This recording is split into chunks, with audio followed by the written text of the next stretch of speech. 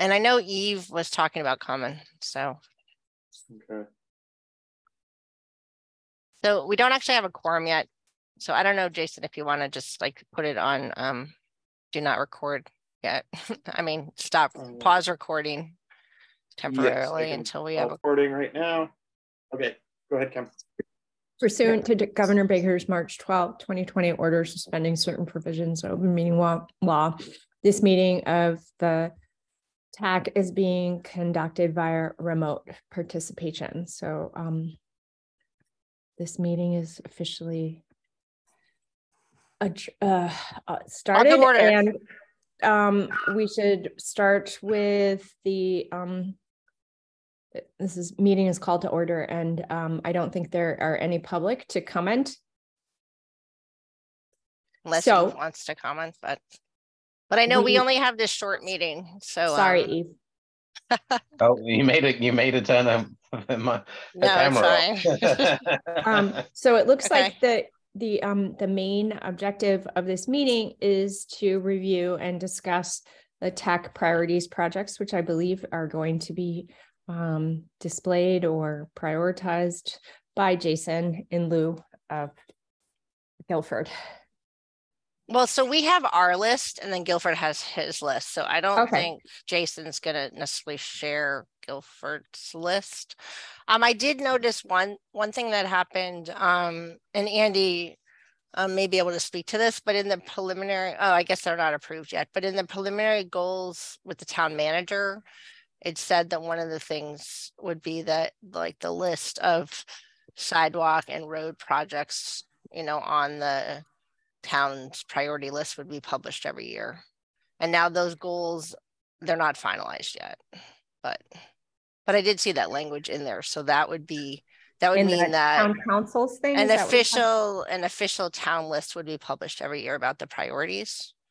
And I sent around the document that we have. I mean, but I did note, right, as an advisory committee, I'm not sure what it means that we say like these are our priorities, because we don't actually have any authority to say the town must do these following things. We're just advising them.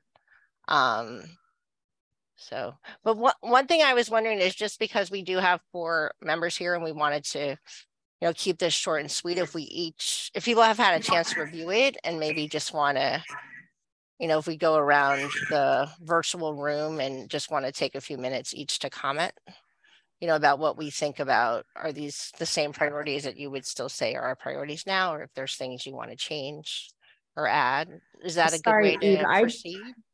Eve, sorry, I did not see, you sent us a list. Is that what happened? I'm sorry, I did not see that. Is that late?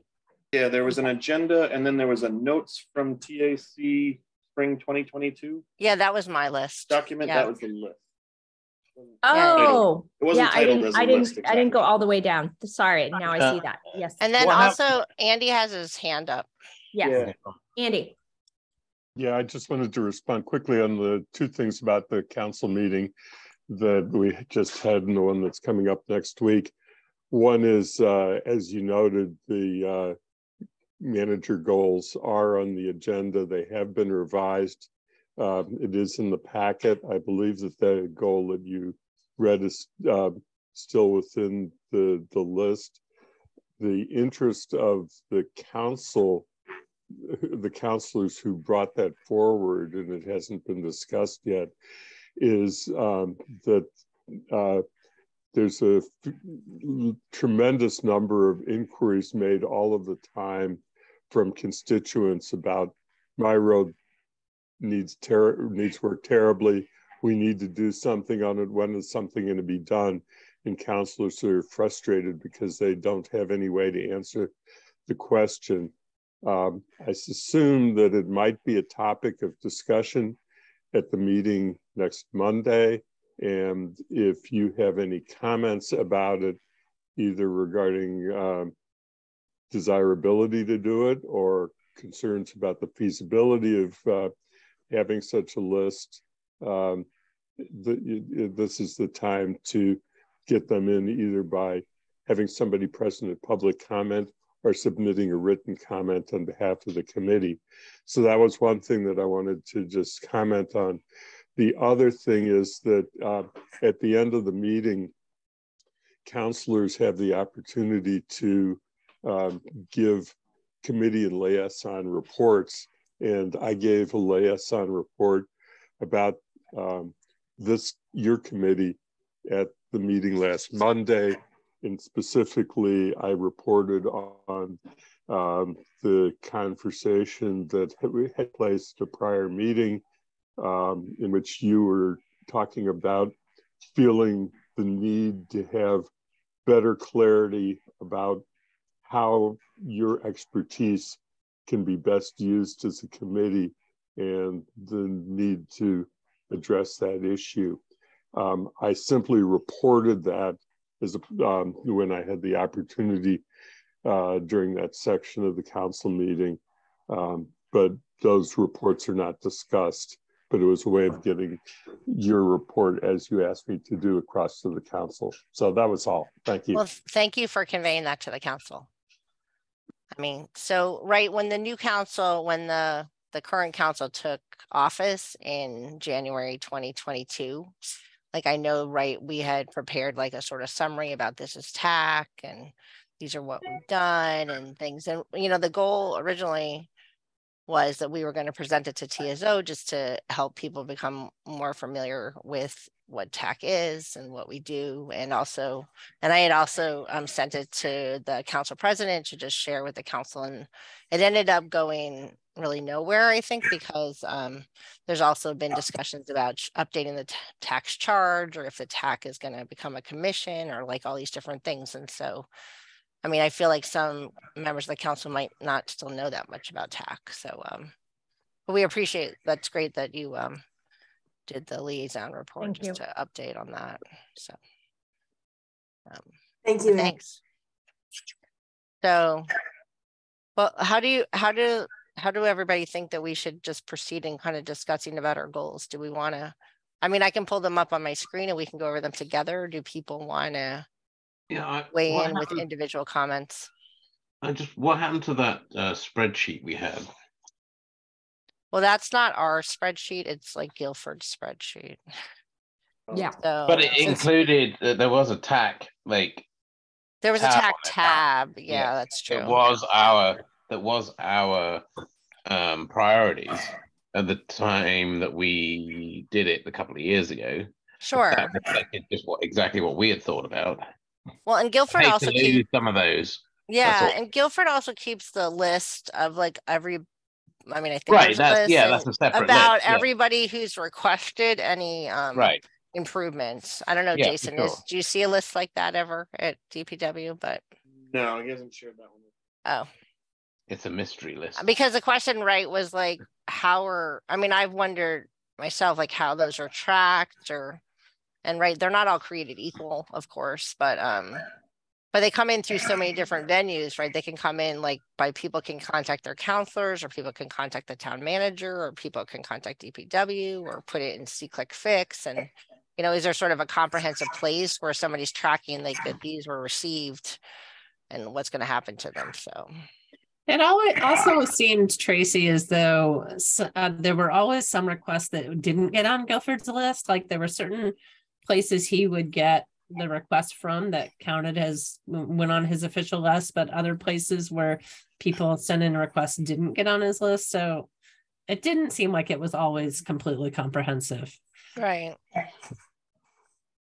So I guess when Guilford's back, you know, at the next meeting, we could also ask about that. But just does it make sense for me to pull out? I just pulled it up on my screen. Yeah. Would it make sense? So let me just share that then.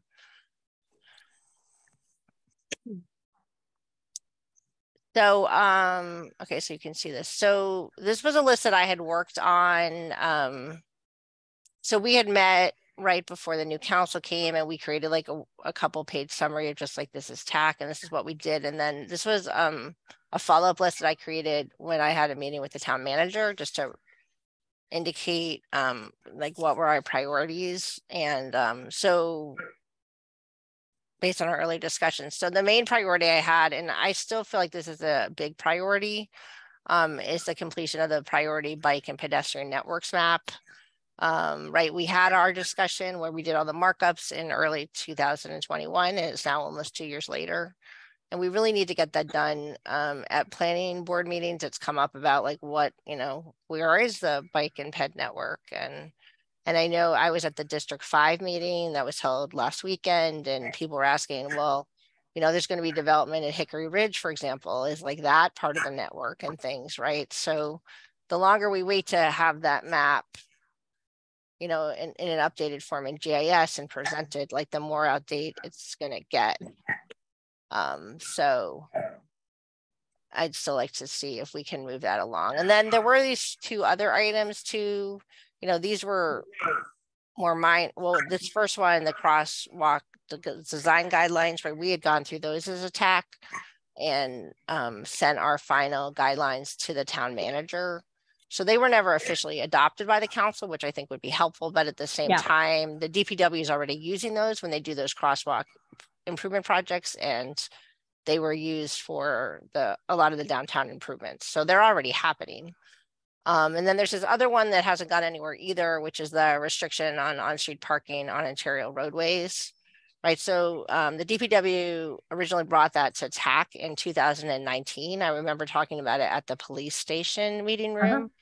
And the concerns were just about, particularly like with the winter and things, like if people are parking on these arterial roads, it can create some challenges. And at the time we supported doing that. So these 2 items both went to the town manager, and they just haven't been advanced. So as I said, in practice, the crosswalk design guidelines are already being used. I mean, I don't know. It was suggested, Guilford suggested to me that I could go back to the town manager and ask about that again. But I don't know, what do people think about that? But I really care the most about the GIS map, I think. But yes, but there was a huge concerted effort about this crosswalk design thing. And right. The fact that the council is de facto using it is something that at least we could put. They're already using it, so we should just be. Well, and I could also ask Amber, like I was on the TAC website recently, like she still has like the older drafts and stuff. I could just say like, Amber, can you just put these up? Can you put these up on the website, to show that they're being used? So one thing to throw in about the crosswalk design guidelines. Okay. Planning just got a grant to come up with some new downtown design guidelines, like for hardscape and trafficscape and benches and all that sort of stuff. I think it was 75,000. So it's definitely something to keep highlighted. They know, they like what we've done so far as I understand it, with the imprinted thermoplast crosswalks. Yeah. So we definitely want to keep that on the forefront and make sure it doesn't get overlooked or changed or whatever, or if it does get changed, that you guys like it too, I think. Yeah. So we love the fact that we've moved away from the granite, brick, and concrete crosswalks that aren't designed for anywhere with freezing temperatures. Right. Sure. Eve has a question. Oh, go ahead.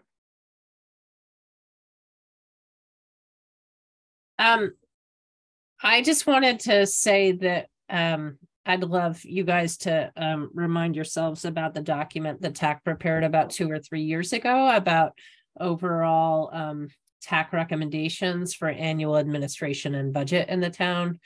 And I can resend that link. Yeah, thank you. Can you do that? That would be excellent. Yeah, I don't think I can put it. There's no way. I don't see it. No, there's no chat. Yeah, that's the annoying thing about this stuff. But if you could email it to us, that'd be great. Yeah, thank you. Christine, you'll just have to forward it to Christine because I don't have her. Yeah, I mean, so for me, it's nice to have a map. That's great, but the things that actually stop people getting killed right now are the crosswalk design guidelines and things like that, right? I mean, we need that hard-coded into the town processes before any of what Jason's just been talking about happens, right? That's going to, really save lives, keep people moving, that sort of stuff. I think should be that's should be an easy win for us. Everybody's using it. It's like a no-brainer, right? I mean, even Amherst College is considering going to those thermoform crosswalks. I mean, we need to get that out there. We need to get that imprint. And this is the way the town is moving. Let's go forward. Because I mean, just looking at Kendrick Park, the stuff that has a thermoform is obvious. The stuff that doesn't, everyone just blows right on through. So we don't really need much more than that just to prove where that sort of priority should lie. So that's a good point, Marcus. Thank you. I mean, I think one thing, the reason that I've been thinking about the map is just because it's coming up, as I said, at planning board meetings and other meetings in terms of for sure. Yeah. I'm looking at future development. And for example, it came up with the questions about Olympia Drive, the new development there, and the developer wasn't interested in providing parking and said, well, everybody can bike and walk and take the bus. And they can also use, his argument too, is that they can also use UMass parking. And then the planning board members are like, well, how does this fit into the bike ped network? Are you going to do things to encourage bike walking and biking there? My point is we have notes around that, right? We have notes. No, absolutely. Early drafts. The fact is we don't have a standard for the town. No. We don't have a standard for the town for crosswalks. Right. Do that. Then everything else we can get into. I think let's get the easy wins in there, because getting that GIS thing, I mean, we've been trying for I know a million years. Just trying to find somebody, right? I mean, it shouldn't be hard either, but that's more of a money thing. Right. And even before that too, I think I remember Eve trying to get the initial layer from the Pioneer Valley Planning Commission. That took a few years first. Right. So No, but I mean, that's more money dependent rather than just setting out, having the councillors vote and say, yes, we're doing this. Right. That's the easy one. Yeah, for sure. Okay. And then, all right. So then, and I also just had on my list, I mean, it's not really a priority at this point. There is no funding, but just that we had done those walking assessments of North Pleasant Street near the UMass campus, between Eastman Lane, where the roundabout is, and Pine Street. And just to keep that on the radar. The previous TSO had made it a priority, but the reality, right, is that there's no funding for it, and I don't see it as being near the top of some of these lists. In terms of the town's list. So to me, that specific call out though is all part of the note below it, right, where we talk about North Pleasant Street. I think you've got here right next to Kendrick Park. I just see it as that Eastman Lane. I don't know there's necessarily a need to specifically call it out, because we prioritize that you need to sort out these specific streets. Okay, great. When they get to North Pleasant between Eastman and Pine, well, there's all this stuff. It's the same as, for sure. I mean, I would say that pedestrian access to Groff Park's actually been done. Right. I mean, it's getting much farther along. Yeah. I mean, maybe Jason, since we have Jason here and he's on top of all these projects, he could tell us a little bit more too about, so for example, North Pleasant Street next to Kendrick Park. I think funded. That should be on our great paving list next year. That one, I think all the design is approved. We're only going from McClellan to Triangle Street / North Pleasant Street. Triangle Street, I guess. That one's complicated. I always call it Old North Pleasant Street just to kind of distinguish it. It is confusing to people. So that one is funded. That one's going forward. The design's approved. That one's going in our next paving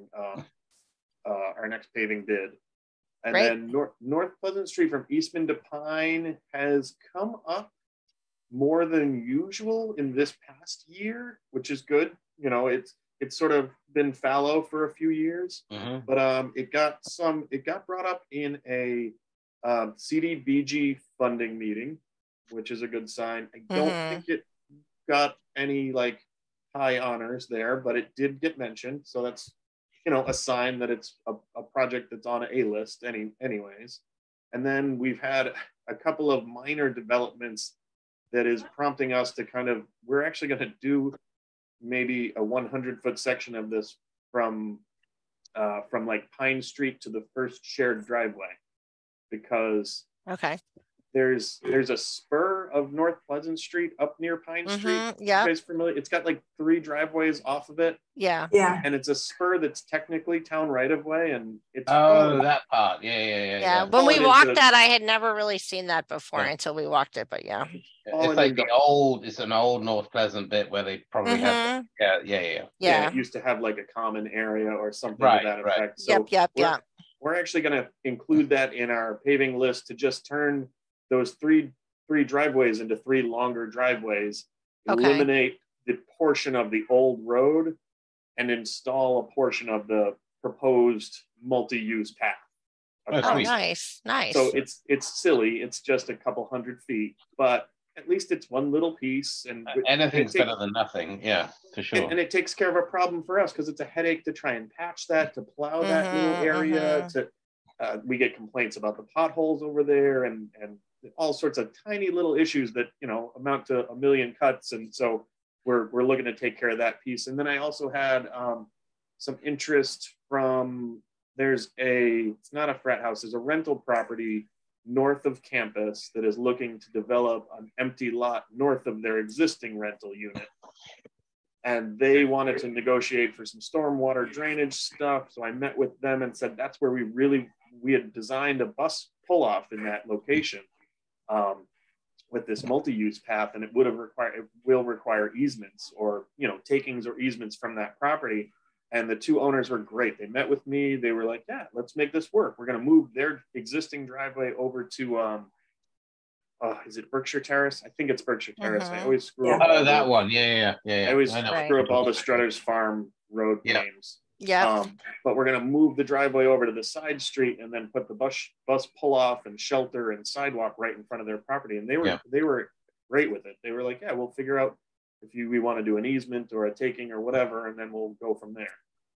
So that's 2 tiny pieces of a much bigger project that have gotten, there's been some interest, there's been some forward motion at least. So back to North Pleasant Street at Kendrick, right? Yeah. So with the work plan for next year, does that include having the crosswalk, like the raised crosswalk at McClellan? McClellan, yes. And then expanding, right, doing the angled parking and back-end angled moving parking, to the west, right, to the counter. Okay, great. Yep.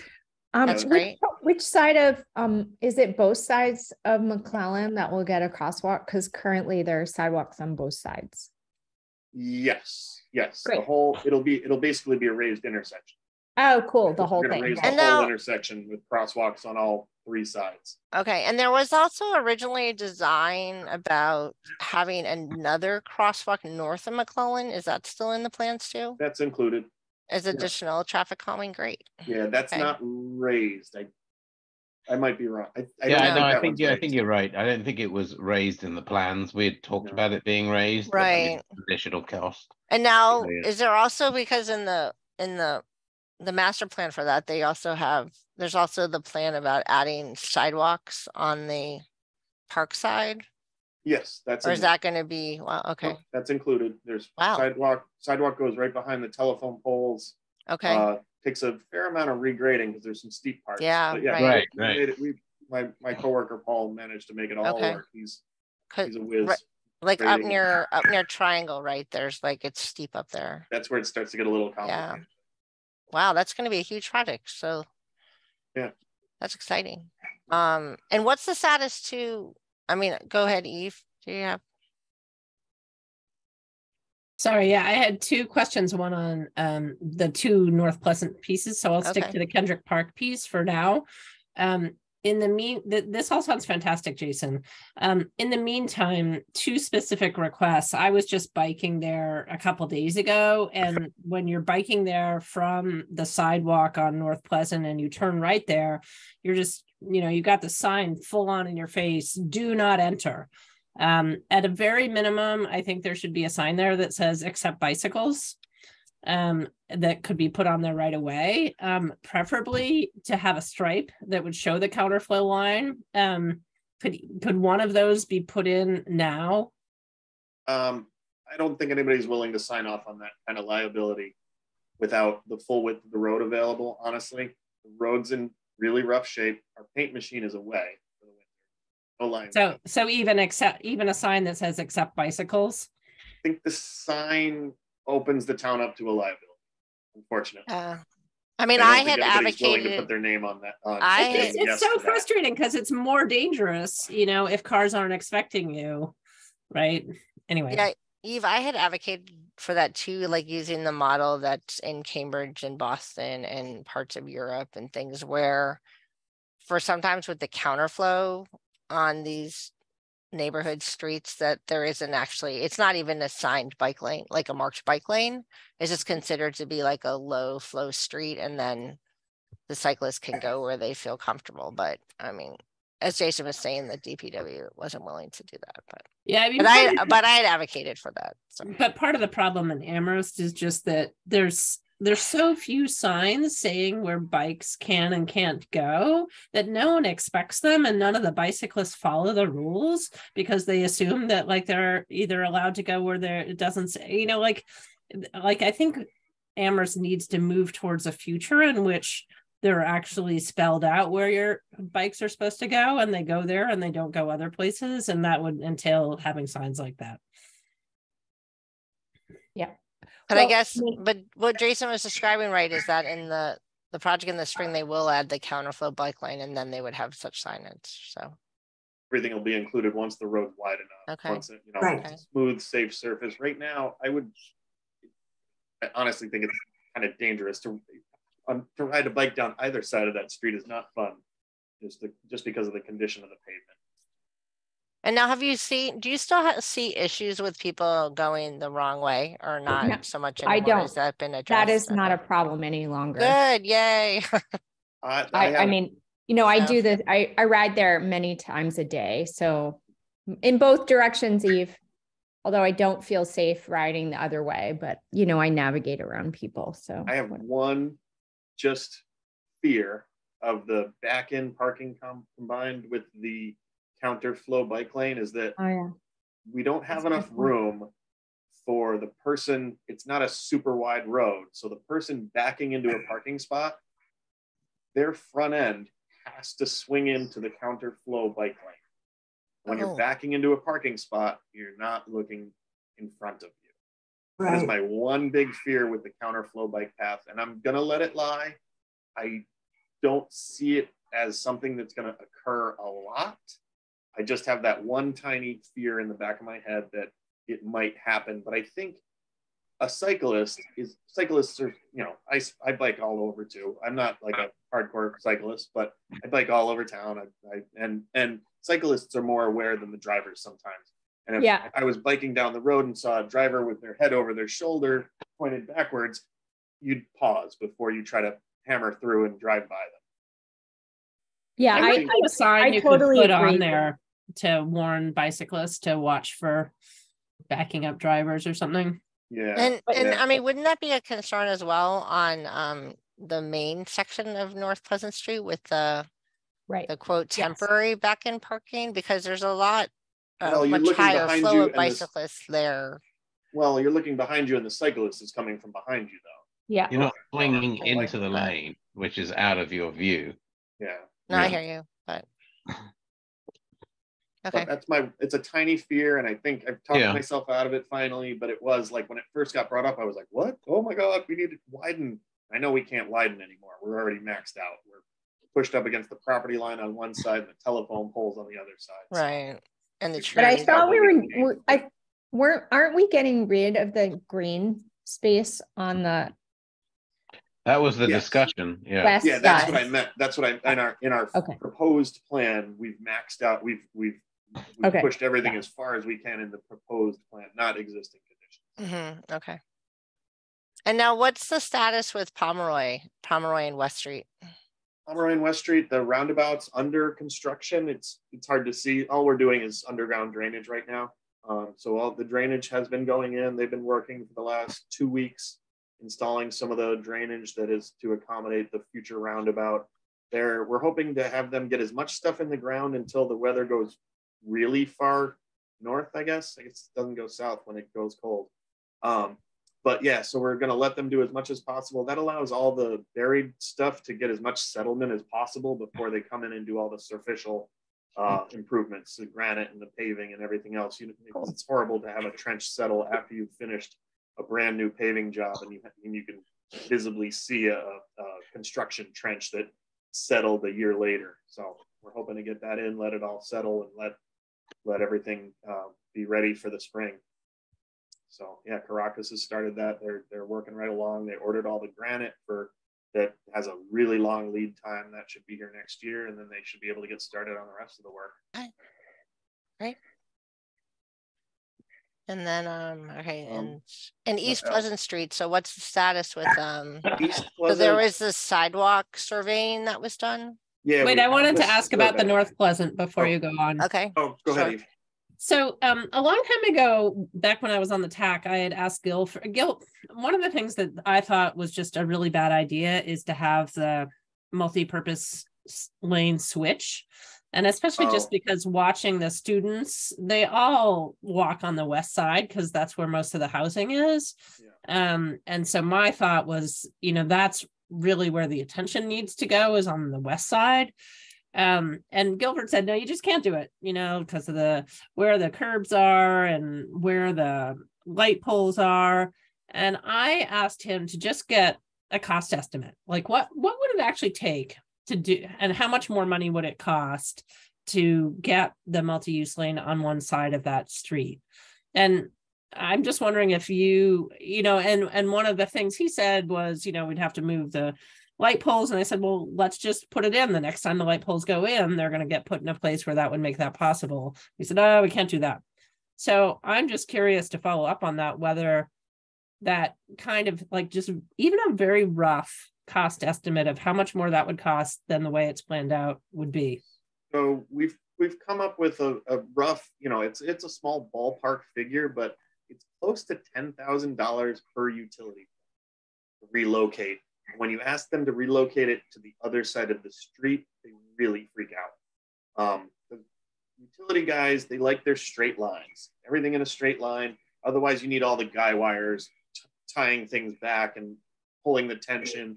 So, how North Pleasant does a nice meandering curve for the full length. So that's why the utility poles start off on one side, then they kind of make the leap across when the road curves. So it gets really expensive to move poles because you're moving, not only are you moving that one pole, you're moving the 4 utilities hanging from the pole, and then anything that goes down the pole and underground also has to be moved. So it's not a joke that it does come out to close to 10 grand per pole. And so if you're looking at a long stretch like that, you're talking about 40 to 50 poles. So, but we just had a whole bunch of poles put in new on East Pleasant and in my neighborhood, and I know that happens once every 50 years, but it seems like that's been happening. What if, is there even the option to say, okay, next time that happens, we're going to do it in this different place? Is that even an option?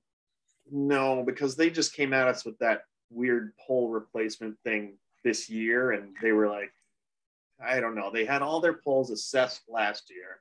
I don't know if you saw the survey crews going around with clipboards, looking up at the poles and counting number of wires and stuff. But so they did all that last year. And then this year was their year. These ones are critical. They have to go.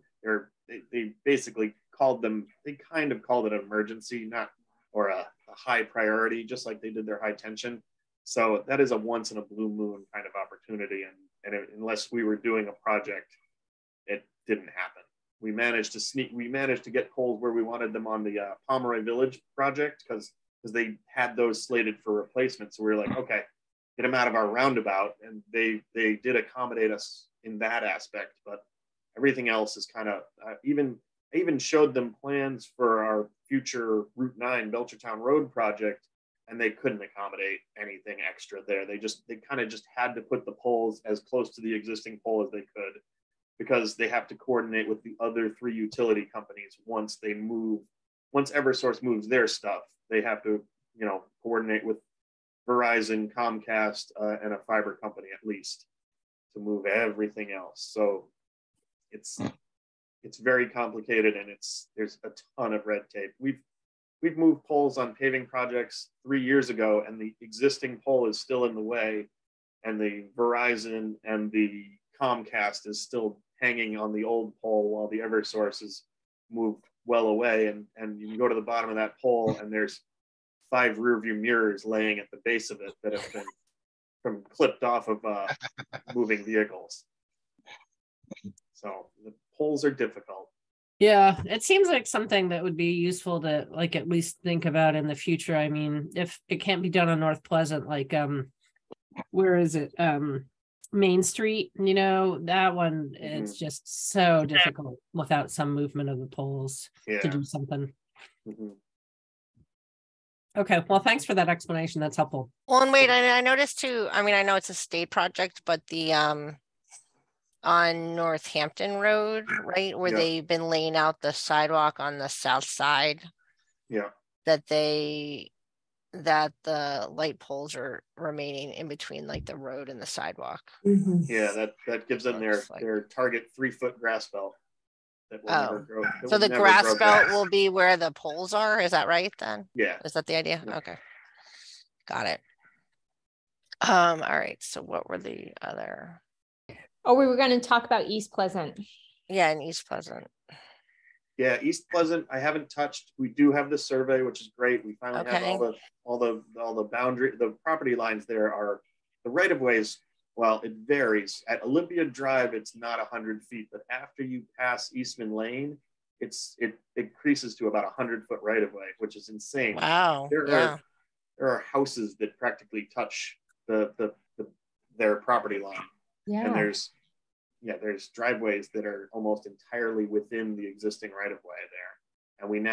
And the road is nowhere near centered in the right of way. It meanders the whole length of the way, which makes all projects a little more difficult, but still doable. We know we have the space. We just have to figure out what we want, where we want it. If it's 2 sidewalks, if it's a multi-use path on one side, or whatever it is, we just kind of have to pick our target, come up with some concepts and push forward. So I was curious what the next step was, and I was part of the East Pleasant folks, because I live right near there, who went out and interviewed homeowners, and basically the consensus of the neighborhood was you do need something on both sides, because that basically because that street is not safe to cross for kids, and part of the idea is there are tons of people in the neighborhoods on each side, and to make it so people can travel up and down, you kind of need something on both sides. And then if we want to be promoting young cyclists, children cyclists, or we talked to someone whose husband uses a walker and he can't walk anywhere, so if we want to make these spaces safe for all kinds of people to use for all kinds of purposes, where what we had come up with, and I'm not talking about the TAC, I'm talking about the neighborhood folks, was you need at least a 6-foot sidewalk on both sides of the street, because otherwise you're stuck sending these vulnerable people across a pretty dangerous street potentially. There's no good. I mean, in somewhere you're going to have to make a crosswalk with some kind of indentation to make that it's safe enough to cross. But right now, if you just painted a crosswalk on there, no one would stop. Yeah, no. Jason, when you said that you guys will develop some concepts and then move forward from there, what does that look like? Is that just sort of an internal conversation within DPW, maybe iterative with the planning department? Or is that something that actually goes to the public, either through the TSO or through us, in terms of taking a look at the concepts? We start out with the real broad brushstrokes. what's possible, what's not possible, what are the really prime street trees that are that's a non-starter. This tree can't go. That's kind of how we start out. We slap some lines on a really rough plan, and we say, okay, here's the obstacles, here's the challenges, here, we just kind of really broadly sit down with a really broad brushstroke plan, and then we sort of start refining it as we go there. And we do a lot of that does take place in-house, but we leave a lot of the options, and we try to get the options to a presentable state where they're not like just, what we start with is pretty ugly. And then what we get like to conceptual phase, we know roughly where the crosswalks are going to be. We know what light poles may or may not need to move. We know what shade trees are either going to have to go or the sidewalk project doesn't go. So we try to get it to that point and like figure out what's acceptable. You get to the North Amherst Cemetery there, and you got to be really careful. You got to tread real carefully. Right. Street trees, historic fences, that sort of stuff. Right. Everywhere else, we've got a fair amount of room to play. The other constriction on that whole stretch is the wetland crossing at between Eastman and Olympia. So that probably is only going to be a one-sided sidewalk on that stretch. So we got to figure out what the easy side is. And if we're doing a bridge or if we're filling in wetlands is probably a no-go. So we're going to have to figure out what do we do have a bridge down at Wastewater that may or may not have been obtained for this purpose. So then figuring out which side it goes on, how well we can engineer this, and how well we can permit it. So that's a big consideration. There's a couple other minor wetlands on that stretch too. There's some down by Cherry Lane that may kill a sidewalk on that side of the road. We might be able to get sidewalk all the way to Cherry Lane and then have to cross over, because that sort of does stop. That's sort of the end of the neighborhoods on that side. So that's the kind of stuff we look at, the really big, broad picture stuff like, oh, there's a wetland. We can't fill it in. We don't have the room to replicate if we do fill it in. And you can't just fill in wetlands like, without compensating or without recreating twice the wetlands you take away. So all those sort of considerations go into our big conceptual stuff. And then we kind of come back with, okay, this is what we can do. And if there's strong pushback, no, we want a sidewalk all the way to the cemetery, then we try to figure out how to make that work. Maybe it bumps into the bike lane. Maybe it's right up against the road and it splits around telephone poles and sort of silly stuff like that it's not our ideal solution, but it's a solution. So that's kind of, I don't know. Pushback in that scenario, where would the pushback come from if this is all an internal conversation? District 1. What? So then you go and you show it to the counselors, or Well, sometimes we'll start meeting internally with the conservation department. If it's a wetlands issue, we start meeting with them and we say, okay, we do got this. It. Understood. We don't have enough right of way to recreate wetlands anywhere, so that's usually a non-starter. So we have to figure out what our best options are there. So a lot of times it'll start in-house, DPW in-house, then it might branch out a little further to town manager, planning, conservation, that sort of second look at it. And at that point, we'll sort of narrow down like, okay, here's 3 concepts. Okay. And then we'll take the 3 concepts and kind of go public. And you guys are typically one of those first stops. Oh, that's great. On the conceptual plans. So Jason, where do you think, I know when Guilford was last with the TAC and that he was saying that the work plan is already like being built out pretty much for the 2023 season and a good part of 2024. And a project like East Pleasant Street, like extending the sidewalks, like what sort of rough time frame would you see for having improvements there? Like I know the town's involved with a lot of other projects right now. Yeah. So the cool thing about East Pleasant Street is that we got the road done, and we know we have plenty of extra space. And the road's in beautiful shape. The road, we did one of my favorite treatments on the road at the full depth reclaim with asphalt injection. So that road's not going anywhere for a long time. So, and then the town and the town council have been great with giving us just a little bit of extra money for sidewalks lately. So that's kind of allowing us to do, and a lot of that was aimed towards existing sidewalks that are in horrible shape. And I agree with that approach, because there's certainly many ones that are impassable and whatnot.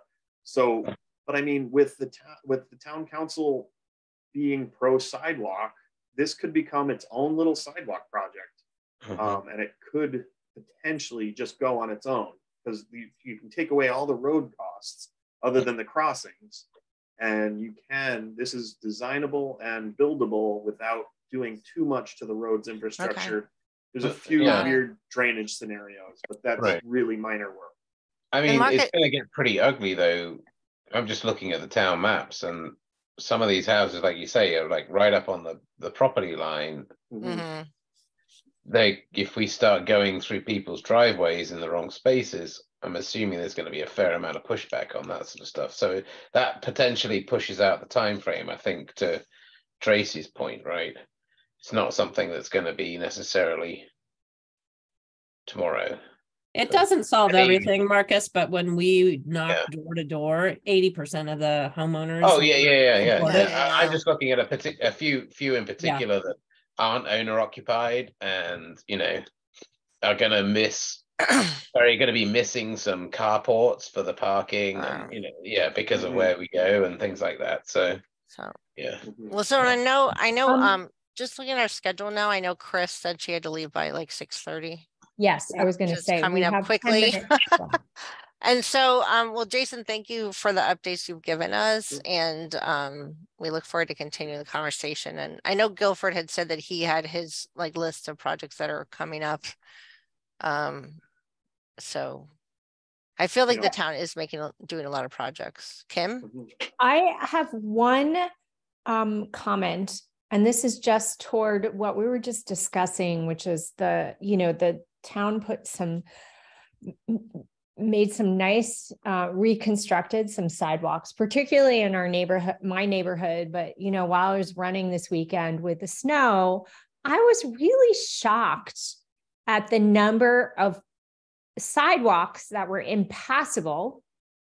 And I'm a pretty adventurous runner, and the sidewalks were literally impassable because homeowners did not shovel their sidewalks. And I was really shocked, because a lot of this was on Lincoln, which, big houses, big money, and people aren't doing that. So I really feel like the town needs to state explicitly somewhere, please everyone, it's time.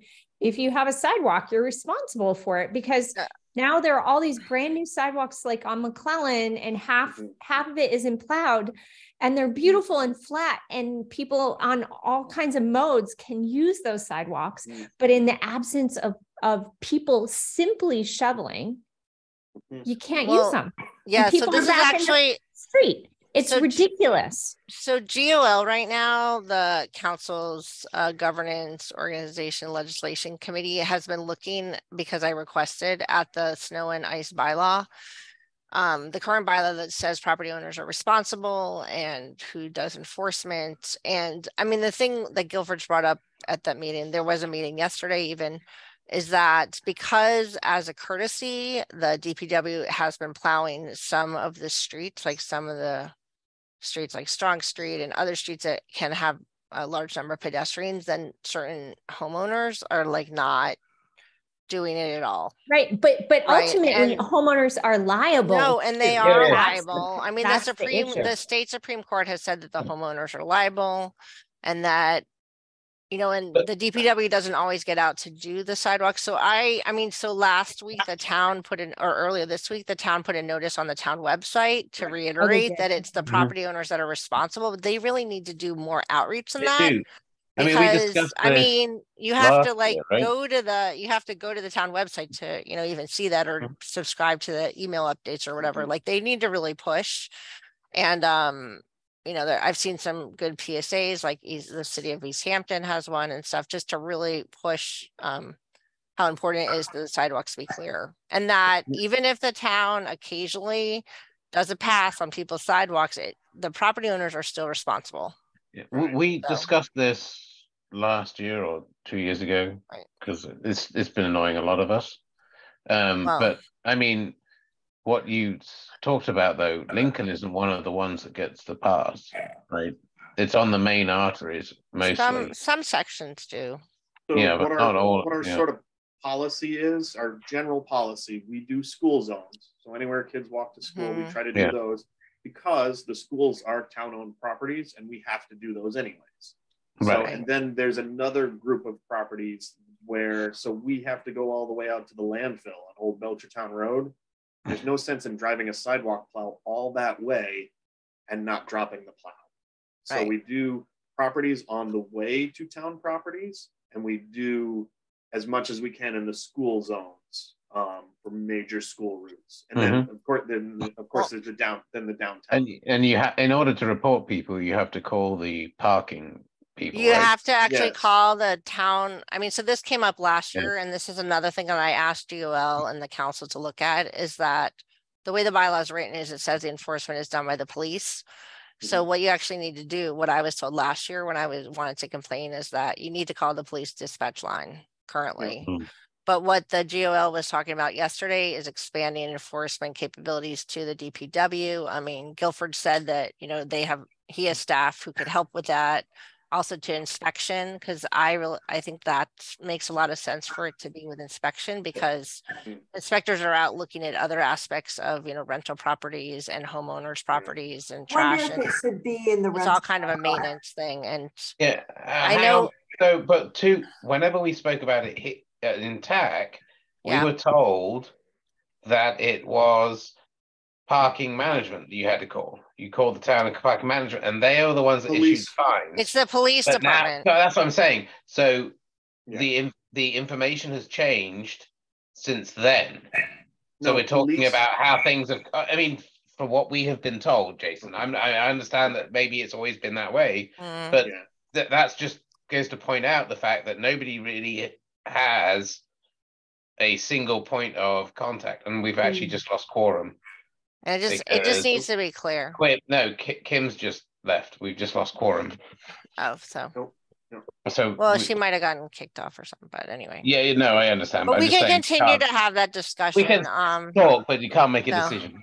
No, and GOL is reviewing it. So I appreciate that. I mean, I found in my archives like a letter I had written to the town like 20 years ago, saying how about like clearing the sidewalks. I mean, you could write the same letter today about the same issues. And so the current bylaw is not that effective in terms of the enforcement. So, and it's like, well, so Pine Street, you guys come up and down Pine Street every once in a while with the sidewalk plow, but then you're also going up and down it with the main plow, and the sidewalk is right next to the road. So depending on which one goes first, you know, it's gonna mess it up. Then that's where it comes into the homeowners to actually go out and sort it out, but they don't think they need to because the plow's gone out. But that's where you really, I mean, maybe we can even ask like to go in the water and sewer bill or something, like just to really reiterate that the owners are responsible. All right. Well, since we don't have quorum, I guess we'll end